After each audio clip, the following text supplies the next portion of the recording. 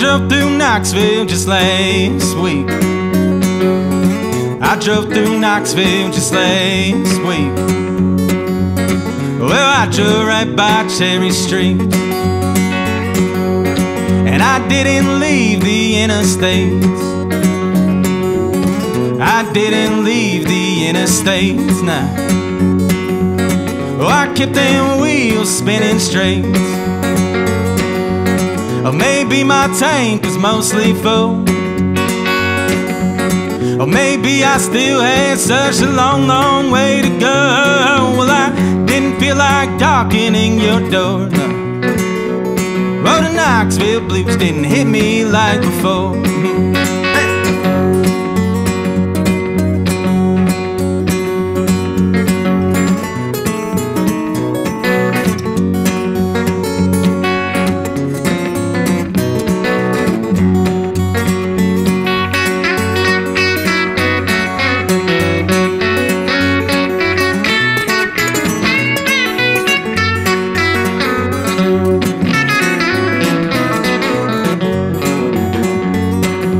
I don't know the reason for the change. I said I don't know the reason for the change, no. Some things, honey, are better unexplained. So if you still got that piece of my heart, yeah, you know, the one you swore you'd hold on to forever, won't you keep it in the room where you keep my records? Now the poplar trees are starting to turn gold, gold, gold, calling me to come back home. Well, I didn't feel like darkening your door. Oh, the Knoxville Blues didn't hit me like before. Oh, the Knoxville Blues didn't hit me like before. Oh, the Knoxville Blues didn't hit me like before.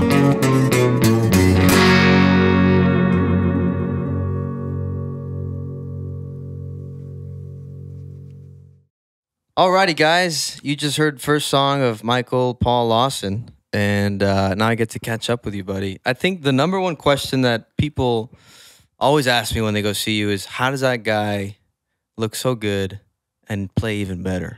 How do you balance looking great and writing killer songs? I don't even know how to answer that question. Do you like work out at all? I mean, it's like follow like the ACSM standard guidelines of activity per week. What is that? I don't know, it's like 20 to 30 minutes a day or something. Get your heart rate up a little bit. Oh, gotcha. Yeah. Like body stuff? Body stuff, yeah. All the body stuff. Nice, man. So, but really though, when you're writing songs, like I just kind of get lost in the stories that you tell. And then hearing where you come from and how you started and you traveling from New York to Austin as a kid, it's just super interesting to know. Like, I always wonder who you were listening to when you were a kid. I was all over the place. It kind of my parents were music teachers, so my mom taught elementary school vocal music, so like K through 5. So she was always singing like kids songs. Like I know all the verses to A Sailor Went to Sea, which there's way more verses than you actually would believe. I don't know, this was like the 80s, so there was just like a ton of Michael Jackson. She listened to a ton of Billy Joel. We were up in New York, so we were like huge Billy Joel fans. Yeah. And over time, it kind of branched out. Like I went down a lot of rabbit holes musically before I kind of ended up doing what I'm doing now. But I've always kind of been drawn to all genres and just kind of listen to artists of all different backgrounds. And I think that's kind of just pushed me towards ultimately just finding my own place. Yeah. Did any one artist kind of spark that songwriters? Like for me, it was always hard to start writing songs because I couldn't really hear myself in anybody. And then, you know, obviously it was Bob Dylan, and I kind of started writing with that foundation. Who was that for you? If I had to pick a couple people, you know, it started young. when I was in middle school, I was listening to a ton of rap music. I was listening to a ton of Nas. Nas was like, I was a huge Nas fan. And so that was probably like kind of what propelled me towards just writing poetry in general. And you can find a lot of similarities between Dylan and Nas and kind of that folk music scene and hip hop, a lot of the same storytelling elements. And that kind of grew into like, I guess, man, like I was listening to like metal and rap, and it was the late 90s. So, you know, it was just a lot of weird stuff that was out there that didn't age particularly well. I don't know. I think like when I started to settle into what I was doing now, I had these voice teachers that were like, you have this great voice for country.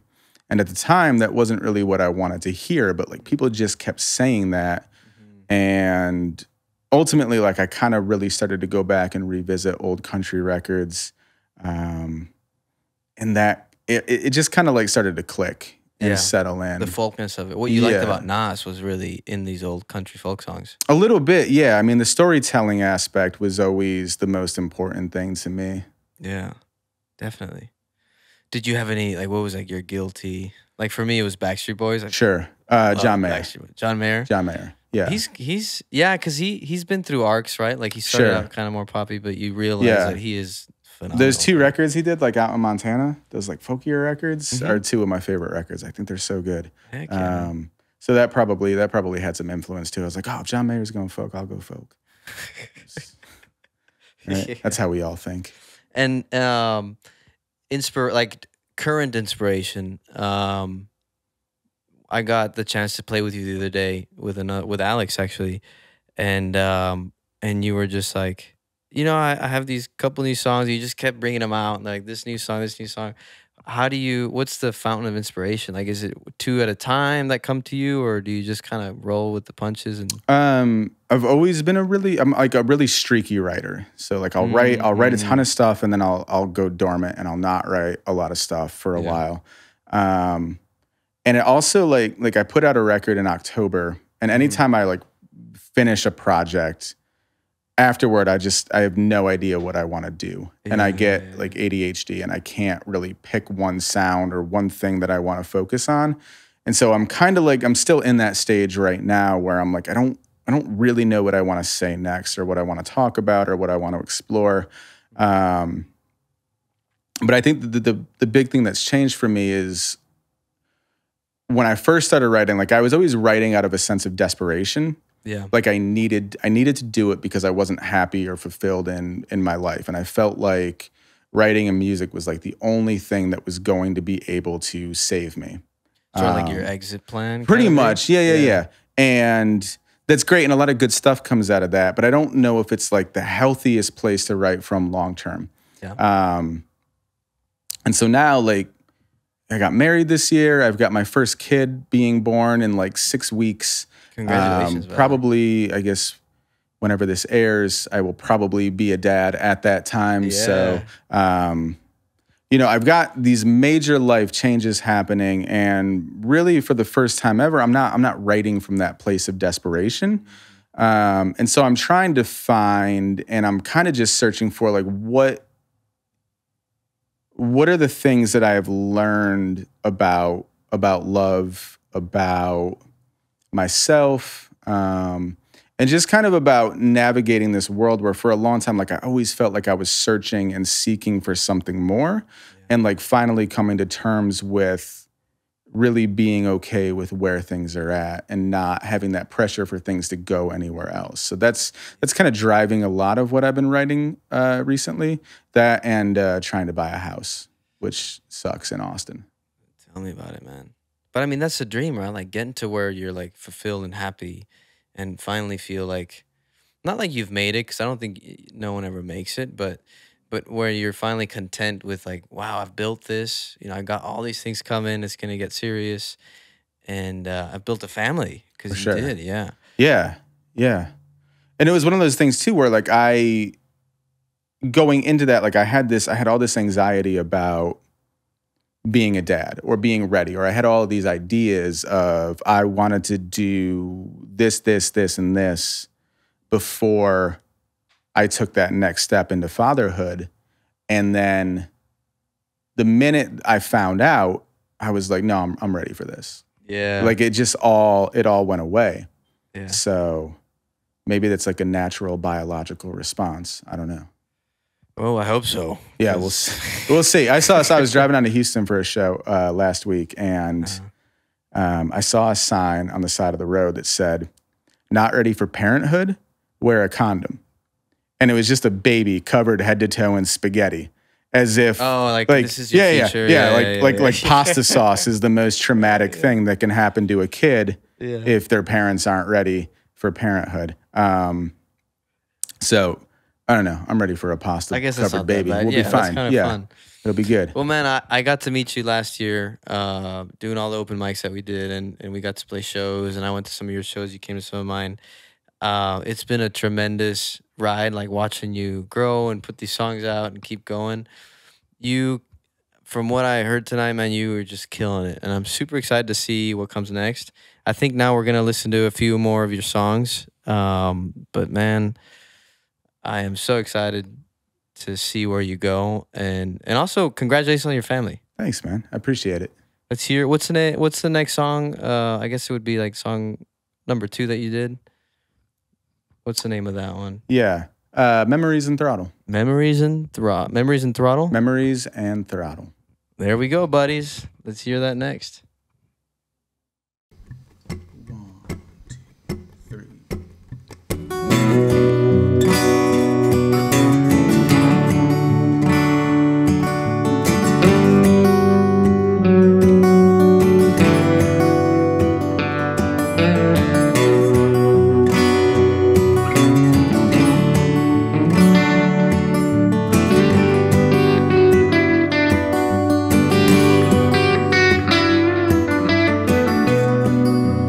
Couldn't close my eyes, so I'm driving down these back roads trying to ease my racing mind. It's another moonless night. The only color shows when the heat of lightning strikes. Well, it ain't rained in a week.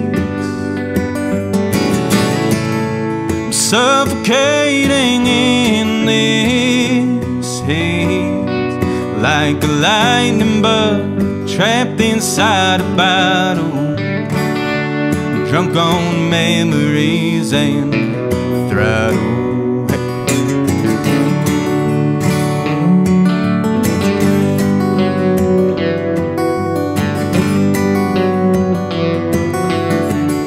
The window's down, but I can't feel a thing. Steering wheel reminds me where there used to be a ring.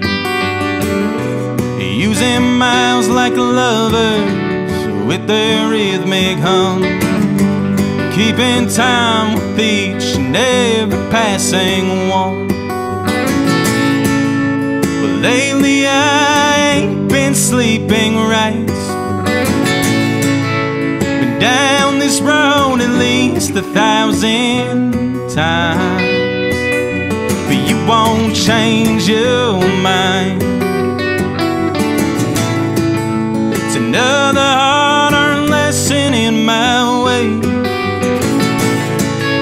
another chance that's blown up in my face. Something awful, plain as gospel, drunk on memories and throttle.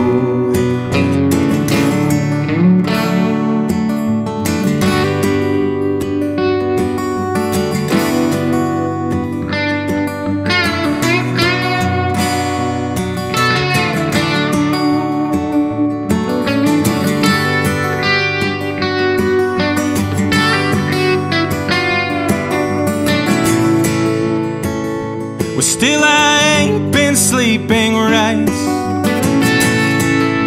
This road's the same each and every time, but you still won't change your mind. There's not a cloud as far as I can see, suffocating in this heat, like a lightning bug trapped inside a bottle. It's truly something awful. Love is plain as gospel, drunk on memories and throttle.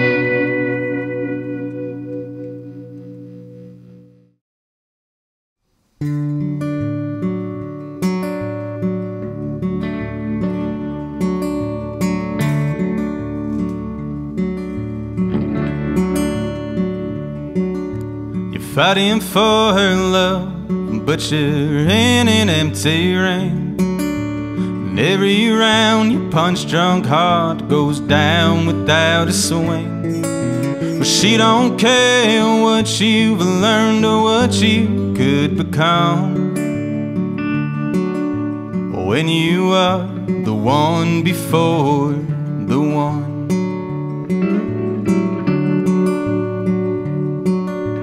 Try to find some peace of mind, but can't stop wondering if all the time you gave to her ever meant a thing.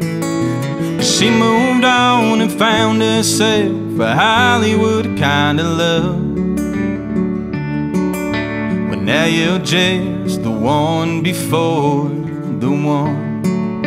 But you are the one broken heart she remembers when she's closing her eyes next to his. 'Cause you are the last goodbye, the last one to make her cry. You are the one before the one.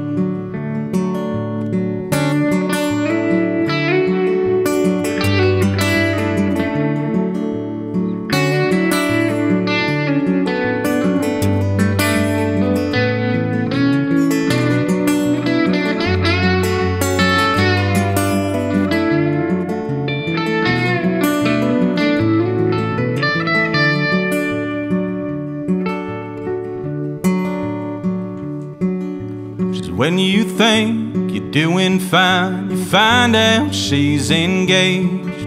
You try and try with all your might, but just can't look away. Well, sure as day, she's smiling now like she's never done. But she's not thinking of the one before the one. But you are the one broken heart she remembers when she's closing her eyes next to his. 'Cause you are the last goodbye, the last one to make her cry. You are the one before the one. You are the one before the one. You are the one before the one.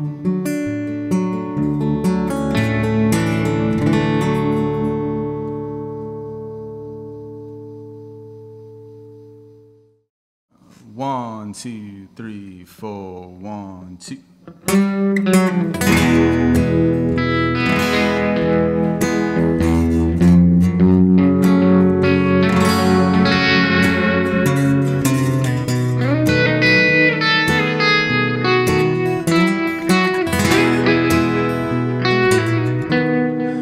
Think I'd be settled by now. I've had my share of ups and downs. You'd think I would have learned. Well, I've got money to burn, so much forgiveness to earn. Here I am on my way downtown.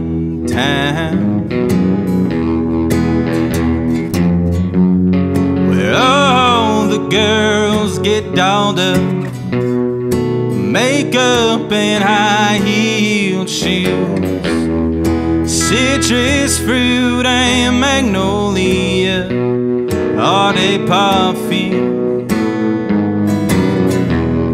Hell, I don't know where I'm going in life, but I know where I'm going tonight.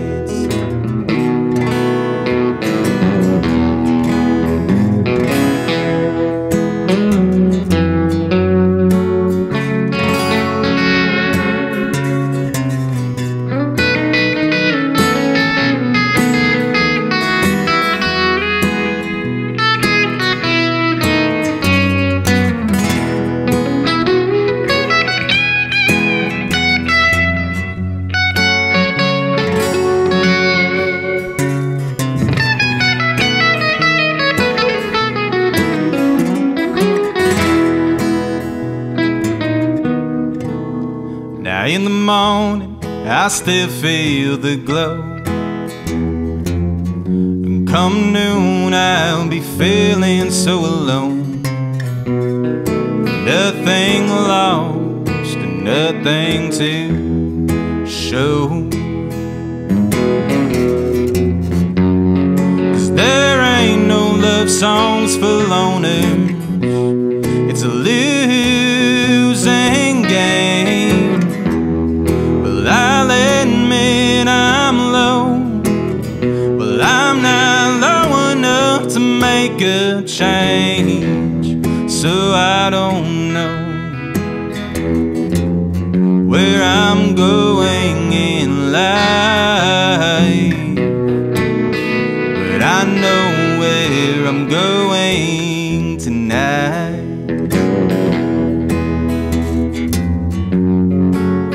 Yeah, I know where I'm going tonight.